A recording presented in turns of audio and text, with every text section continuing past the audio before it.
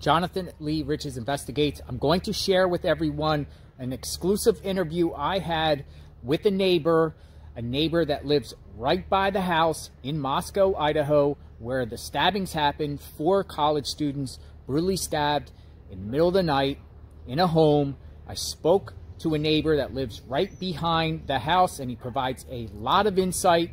It's a good interview. You need to check this out. Let's go. Hello. Hi, Kanan. It's Jonathan Riches. Thanks for taking my call and agreeing to an interview with me. How are you doing? Doing all right, I guess. So tell me what's going on. You are a neighbor of where these stabbings happened. Yeah, I live like right around the corner, I guess. I can see the building where it happened from my driveway. Okay. I didn't know anything had happened. It was around noon on Sunday that I was driving home and saw a bunch of the like cop cars and ambulances, and was kind of weirded out of like what was even going on. Yeah. But besides that, I hadn't, like the night before, I hadn't seen anything. I already had 2 detectives come to my place and ask me as well if I had seen anything unusual or anything like that. When they came to your place, what do you mean, your home or your work? My home. Okay. Did you see police go to other neighbors' homes? Were they going from door to door?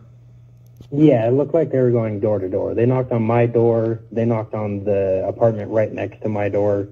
But the girls that live in the apartment next to me haven't been home since like this happened. They'll swing by for a few minutes to grab stuff, but they haven't been home. So I've kind of been wondering, like, if everybody in the neighborhood is just kind of like left due to the fact of nobody feels safe, and I don't have that option. Yeah, and I was going to ask you that, but for like when the police came, like what were they asking you? Like, were they asking you about surveillance? Where were you at? Like, what kind of questions were they asking? Yeah, they asked me. I'm going to guess the standard routine questions when they're canvassing the neighborhood. They started off saying that they we're canvassing the neighborhood, asking everybody that lived in the area if they'd seen anything unusual, heard anything that night. They did ask me like what I was doing that night, which I was at home with my girlfriend at the time, and we were in bed when around the time that the murders had happened. Yeah. And they asked me if I could hear cars driving by from inside of my apartment, which unfortunately most of my apartment's underground, so I can't hear much that goes on outside of it. I had told them that usually on weekends, that entire neighborhood, the King Road and Queens Road area, is just big party central. I mean, I can hear the music from inside, but other than that, I wasn't hearing anything. Yeah. Is that on a regular occurrence? Like, does that happen regularly?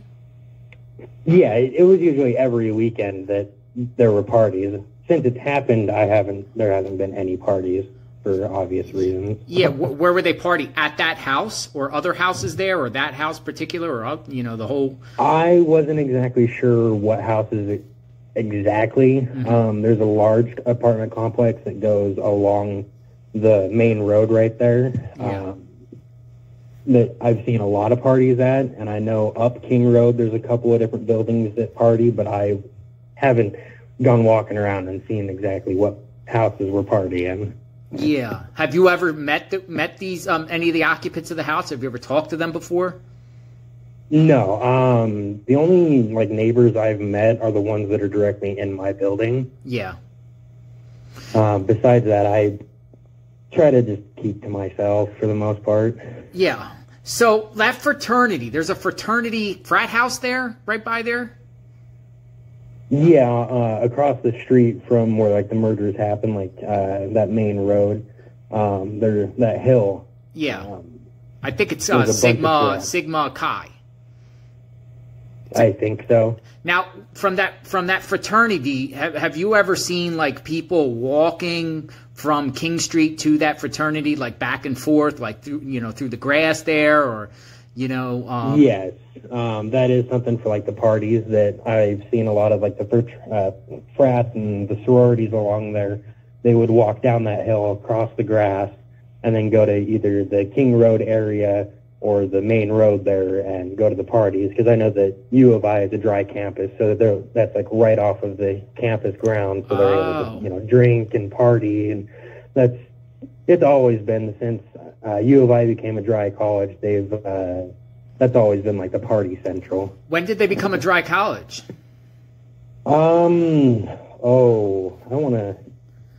I'd guess probably about 6 to 10 years ago. I honestly wouldn't know. So I'm assuming it's a thing with all the university students to get housing there, or that's the spot to party. Yeah, as far as I know. Do people like park on the street there from the frat houses? Is there cars? Do you ever see like cars fill the streets there? Yeah, like Halloween night, there was tons of vehicles parked all up and down our road, going to those parties. Is that that's Taylor or King, or what road is that? Taylor, right? I think it's Taylor, the main one that like King branches off onto, and then it goes up and turns into Willento, which is where I live, around that corner. So basically, is all the neighbors around there right now are just scared? I know you told me that in email that you're scared, fearing that there's a killer on the loose or killers. Yeah, and like that's something that Moscow's never really had. I mean, we've had a couple of homicides or murders in town, but nothing like this before, especially with not having an answer within a few days. Like the last one we had was some guy shot up Arby's in a real estate place like years ago. I think it was like 6 or 7 years ago now. I believe it's 2015 was the last homicide. I believe that's what they were saying. Oh, wow. So I guess it's been a little longer. If that's the same one, I don't know. Yeah. And then the one before that, I was young when it happened, so I don't even know the year that one happened. So this isn't very common for this area, and it's quite alarming and concerning that, the police haven't really had any form of information or nothing new for us to go on. And does that frustrate you? Does that what's your thoughts about that?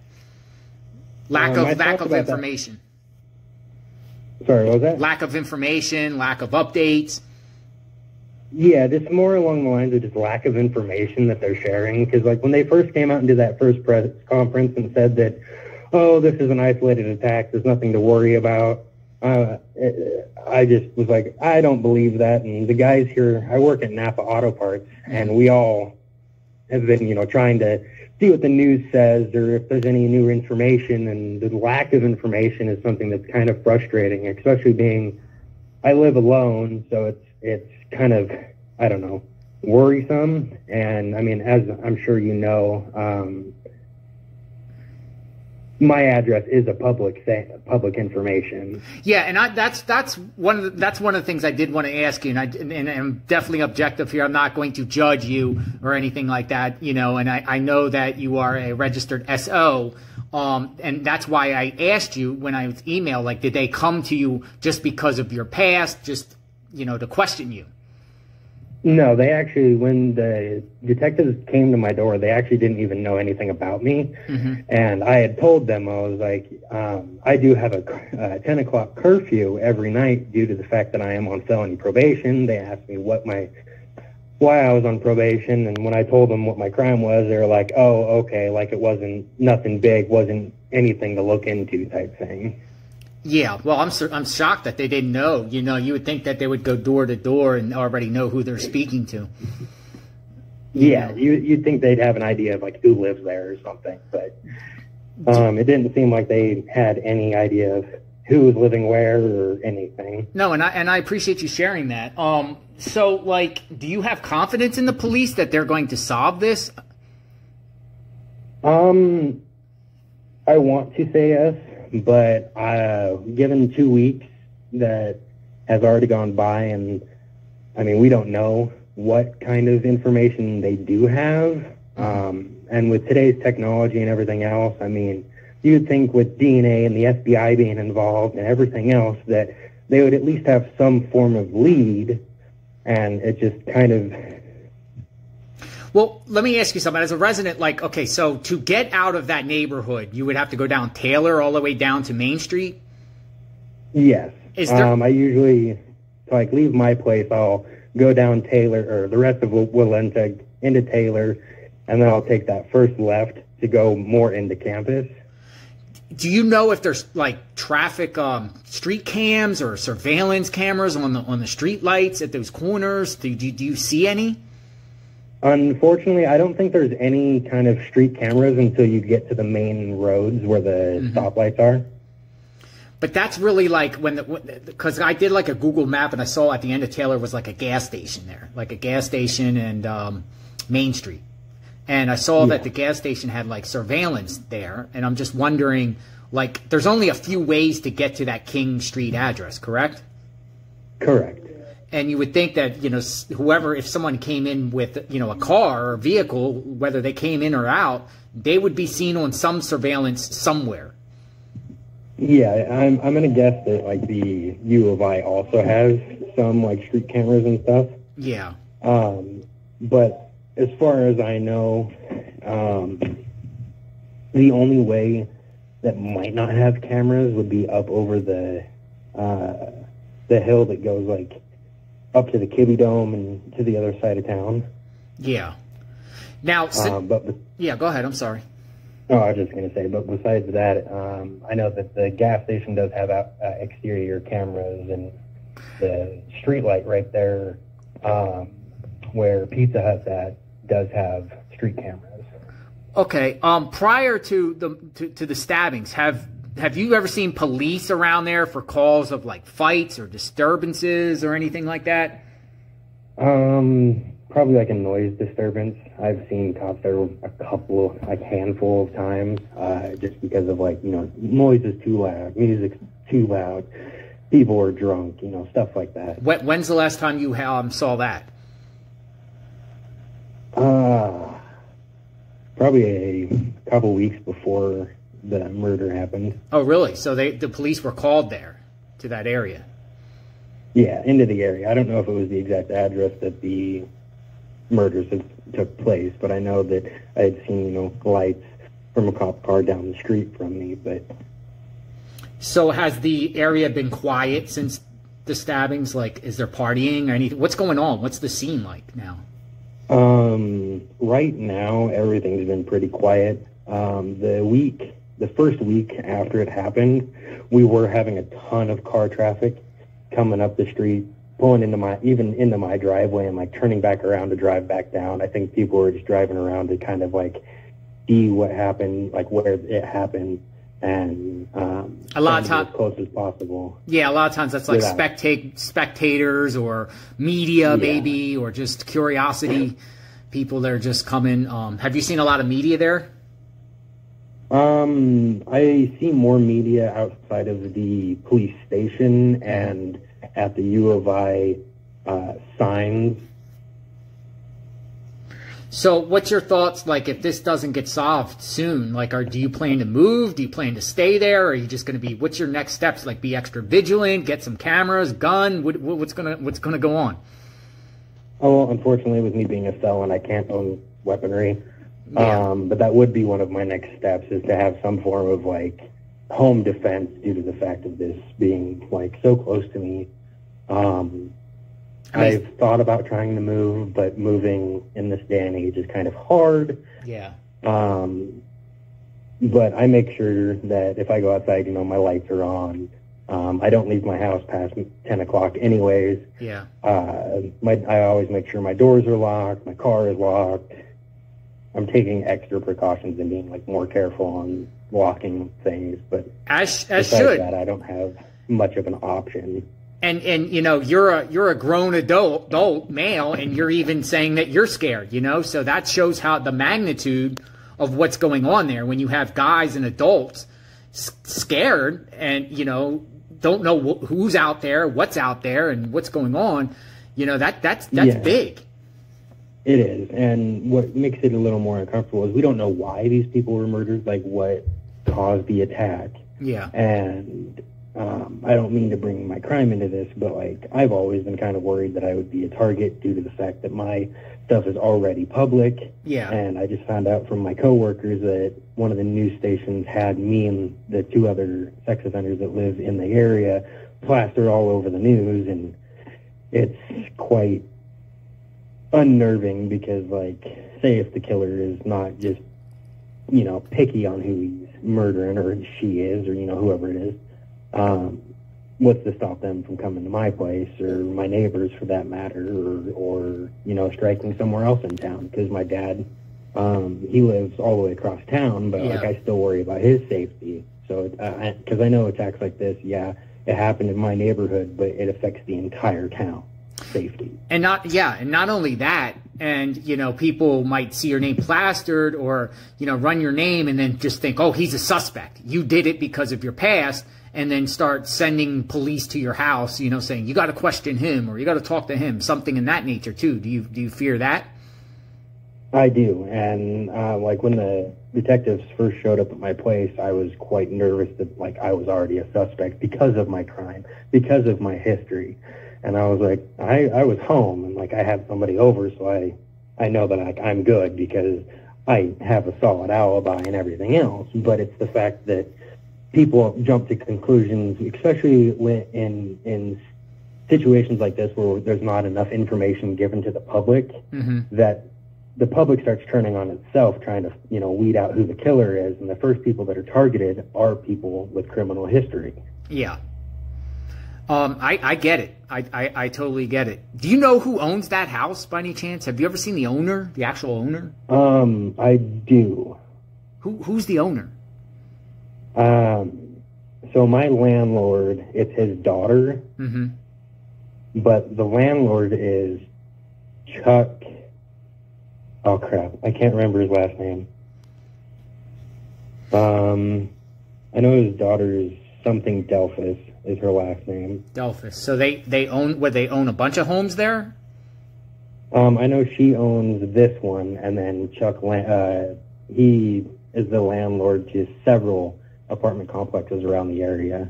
Have you seen him come around? Have you seen any of them come around to see what's going on? No. I saw Chuck, he came into my work the other day and made a comment about my upstairs neighbor, saying that there had been a lot of car traffic the week after things had happened, and asked me if things had quieted down a little bit and whatnot. But other than that, he came by, I think, the week before to like clean our gutters and stuff. So yeah. Well, I'm not to get personal on your rent, but what does like rent go for around there? Like what is the rent prices around there? I know my rent is extremely low in comparison to a lot of the other apartments. Yeah. I live in a single bedroom, like, studio apartment. But I know that like a lot of the apartments like on Clean Road, the big apartment complex at the top of Clean Road, they're like $600-700 a month, if not more. And that's, I think the lowest one is probably around $650, $675 and higher for that area. So I'm wondering how much they paid for that house, like to rent that house, the whole house. Yeah, I have no idea who or how much the upstairs neighbors pay, because I've got one of the bottom apartments, and then there's one other bottom apartment, and then the top floor has the whole, like, an entire house. Yeah. Per se. And I know that one's quite a bit more than what I rent for. Did you see police talking to any of the fraternity people? I have not. You have not. Okay. Well, I appreciate your time. Thank you for the insight. Just trying to get some insight of, you know, the area, and trying to, you know, just get a perspective of the neighbors, of how they feel, the situation. Anything else you want to add? Just that I really hope that we start getting more information and they either find the person that's, you know, guilty of this or something. And I also do find it kind of weird that there were 2 roommates in the house that were sleeping on the bottom floor when the murders took place. So it's like, what the hell's going on, guys? So that does concern you, like 2 roommates that police have said most likely are not involved. You just find that odd. Yeah, because I mean, well, in my opinion, like stabbings are very personable, so it feels like the person that did it knows these people. I read somewhere that the victims had defensive wounds, which if that's the case, then that means there was a noise, there was a ruckus inside the building. So how do you go, like if you're sleeping downstairs and people are rustling around up above you and getting killed, like how do you not wake up to that? I know. And I heard there was a dog. There was a dog in the house. Oh, I did not know that yet. You never saw a dog or any animals around there? I mean, there's a bunch of college people that have animals that walk up and down. I just don't know, what house they belong to. Yeah. That would make sense. Yeah. All right. Well, I appreciate your name is Kanan, right? Is that how you say your name, Kanan? Yes. Okay, Kanan. I appreciate it. Thank you very much for the conversation. You be safe, and hopefully this gets solved soon. So there you have it, everyone. A interview with a neighbor that lives right by the house. He can see the house from his house. He provides a lot. He shares a lot of insight about the area beforehand, afterward, what's his thoughts, his feelings, his emotions, a lot. So let me know anything in the comments, suggestions. Maybe we'll speak with him again. What happened? Community's on edge. 4 people, brutally stabbed inside their home. A lot of people are uneasy right now in Moscow, Idaho. Praying that authorities will solve this soon. Praying for the victims' families. Everyone be safe. In the meantime, travel in pairs and stay vigilant, everyone. God bless.